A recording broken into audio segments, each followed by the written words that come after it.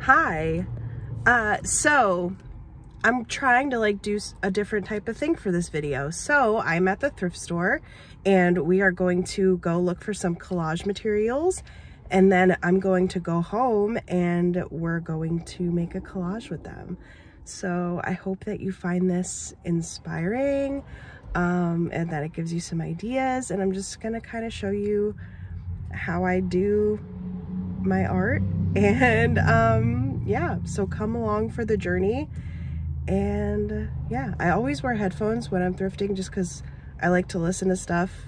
I think that's like a pandemic thing. Like even when I go to the grocery store, I listen to stuff. So yeah, so let's see what happens, see what we find, and I will see you in the voiceover. All right, I'm on the hunt. So we're going inside. I brought a reusable shopping bag.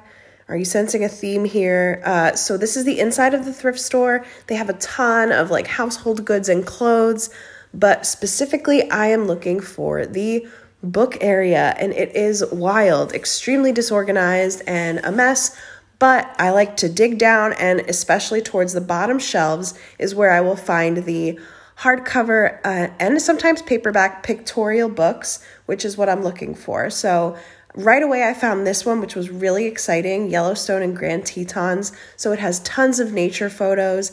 I ended up finding probably about 3 or 4 that we're going to work with. I did get distracted, as I usually do, by the paperbacks, especially this one.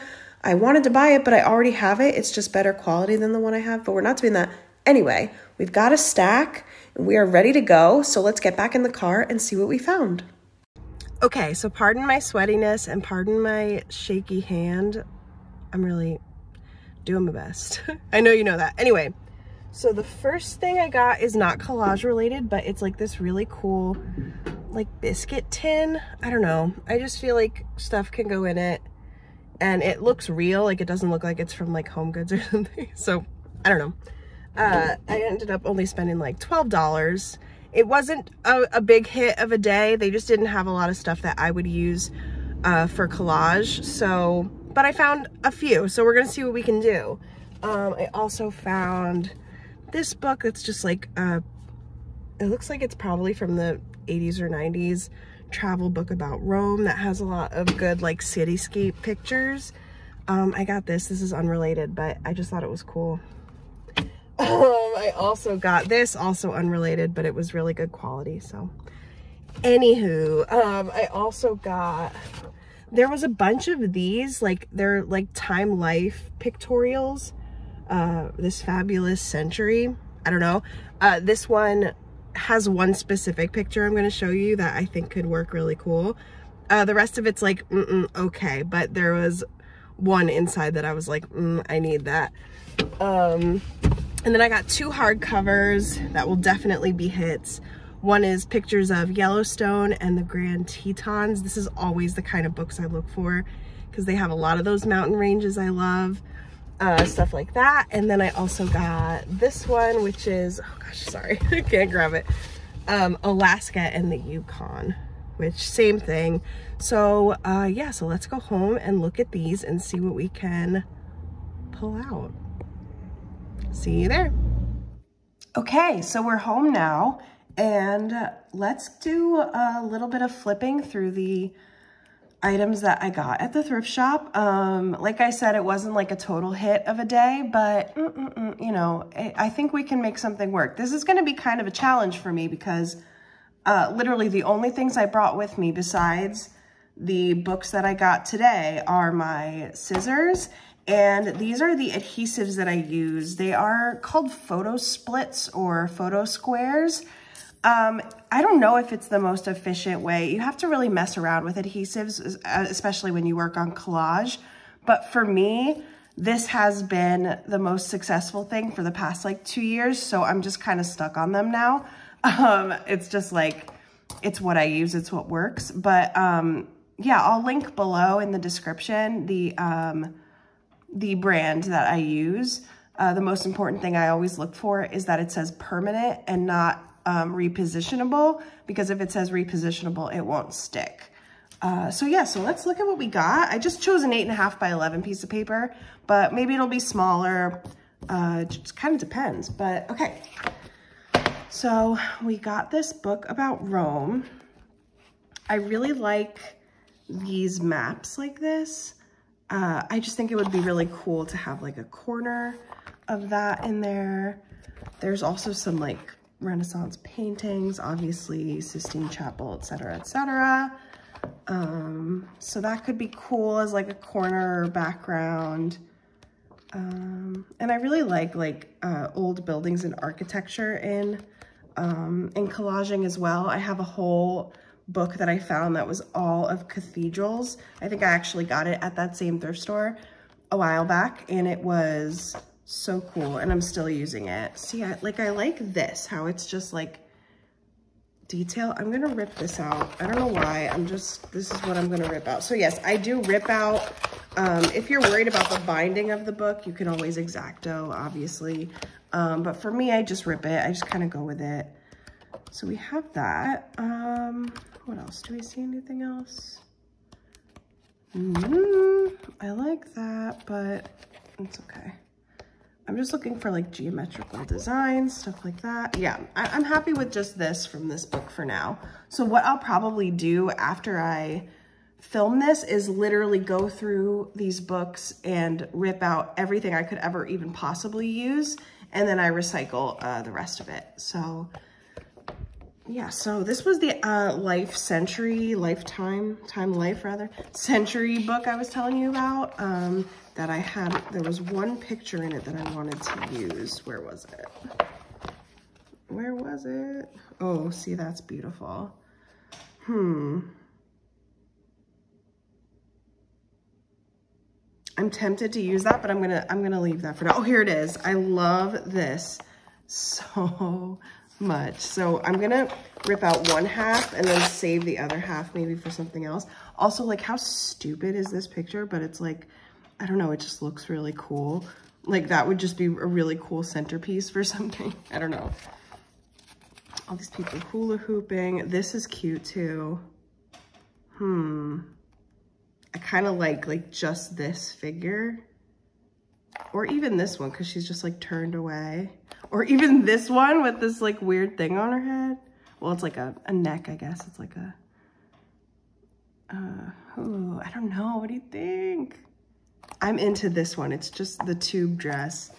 It's just weird enough. So I don't think I'm ever going to use the hula hoopers. So, but if there is like, if we cut her out and there's still like a piece of them, I will save it. All right, so we've got tube dress. We've got the 3D people. I like this too. I'll definitely use that for something at some point. But then it gets a little historical, and I don't usually like to use like pictures of like known people in my collages unless it's like a Star Wars character and I'm doing something like that. So, motorcyclist munches on an ear of corn. Nice. That's cool. That's that's good. Oh, is that What's My Line? Oh, I like that show. It was very strange, but it's fun. If you can find this on YouTube, you should watch it. It's a really goofy show. Dorothy Kilgallen, I have, oh my gosh, I could talk about her all day. Comment below if you want to get into that, because I'll get into it. I've thought about making a zine about her, but then I'm also like, oh, who cares? But the thing is, I care, you know? So anyway, that's a different and much longer story. Like I said, comment below if you want to hear about that.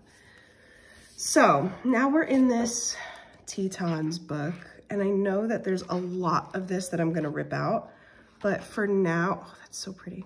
But for now, I'm just looking for something that will go with the lady in the tube dress, because I think this is our focus. So what would go cool with that? Oh yeah, there's a lot. Oof, there's a lot of good stuff in here. These are always the books that I'm looking for at that thrift store, and I found a lot of good ones. So I'm always going back, but I don't go super often because I try to, you know, once you go and you look through, they're not going to get new stuff like all the time. I do kind of like that. I'm gonna rip this out. I don't know, I have a psychic feeling about it. Yeah, so I don't go super duper off into there, but I also like this though. But when I do, that's always what I'm looking for. Books of florals, garden books that people are getting rid of, and books of especially national parks.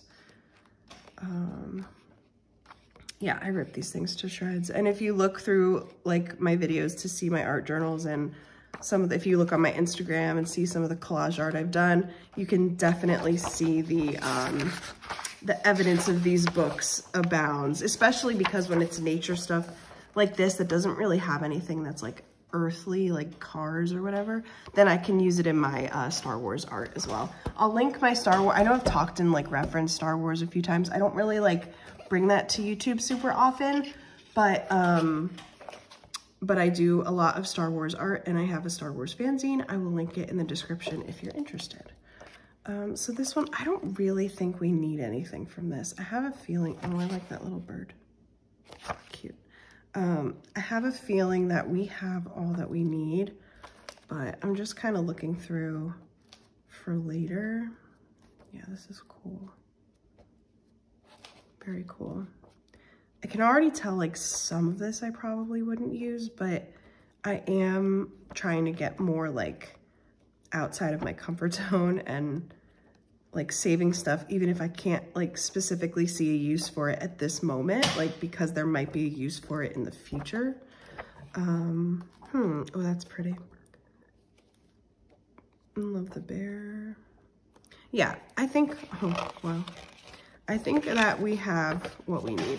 So this is only stuff from those books we picked up today, right? So like part of me thought, would it be enough to just cut her out and put her on top of this? But I think what I'm gonna do is like rip this and have that blend in with this, or this one.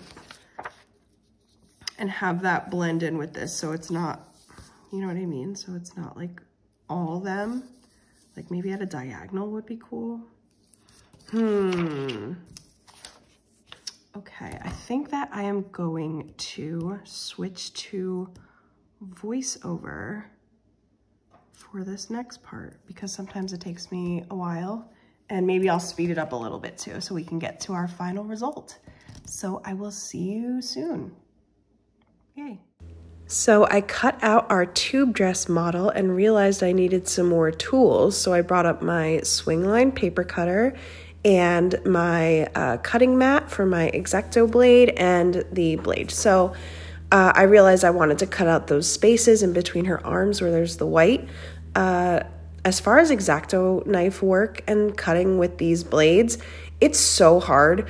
And especially with collage materials like the ones I use where there's no backup, like if I had cut one of her arms off on accident or like sliced too far or whatever, like that's it. So my tips would be to go really slow, to have patience with yourself and to do it in smaller parts, kind of like I did there. Like don't expect one clean cut.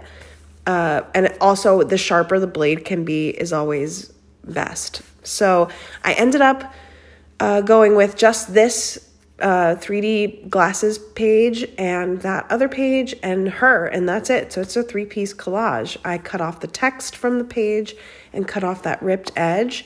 And now I'm just figuring out exactly where I want to position her and position the little like water nature page. I decided to do like kind of a diagonal and to have it going along with the left side of her body.